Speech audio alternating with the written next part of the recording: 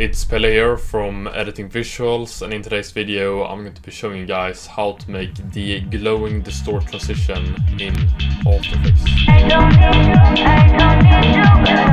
I hope you guys liked the preview. Thought the effect looked really cool, and yeah, I'm excited to show you guys how to make it. Let's open up After Effects, and here I've also added some footage I'm going to be showcasing the transition on. And after you have added your footage, you're going to be making an adjustment layer by pressing Ctrl-Alt-Y.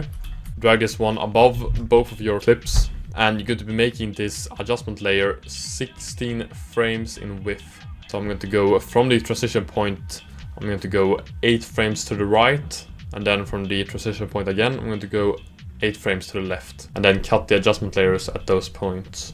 And when you have done that, it should look something like this. Now it's going to be 16 frames in width, and I like to add some markers here. There.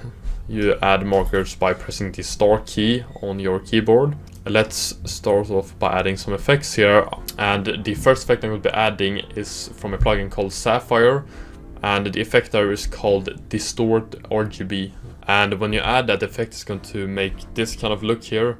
It looks very crazy now for the moment, but we're going to change up the settings a little bit, and we will get an amazing look in the ending. So I'm going to play around a little bit with the amount here. I actually liked it to be minus a negative amount here, so set it to around minus 1.5, 1.7, around there.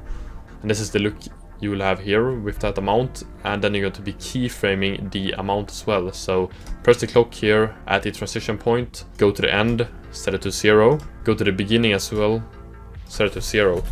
Then I'm going to open up the adjustment layer, effects, distort RGB, mark the keyframes here, press F9 to easy ease them, mark one of the keyframes, go to graph editor, and here I'm going to be making a pretty sharp graph here. So I'm going to drag this one to the middle like that, this one to the middle as well, and this one around halfway, these two.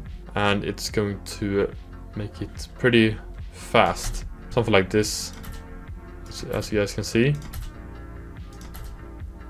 And a perfect effect to use with this transition here is going to be one of the effects from my TV Glitch Pack V3, and I'm going to be showing one of the effects there. Ctrl-Y. This is how the effect looks. I think it looks absolutely amazing. Might be lagging now in the recording, but I'm going to showing you guys a preview of the effect. Looks super good. And if you guys are interested in this pack, I have a discount code for you guys. It's going to be Pelle. If you use that code, you will save $5 off that pack. It works super well with transitions and amazing effect for music videos. Now for the Glowing Distort Transition, I'm going to be adding Deep Glow. Here I'm going to be increasing the radius to around 400.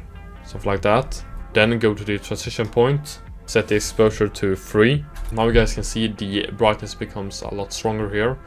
And then go to the ending, set it to 0. And I'm going to set the exposure to 3. Then press the clock to keyframe it. Go to the ending, set it to 0. Beginning, set it to 0 as well. Now it's going to be fading in and glowing really good. And this is how the transition looks in slow motion here, frame by frame.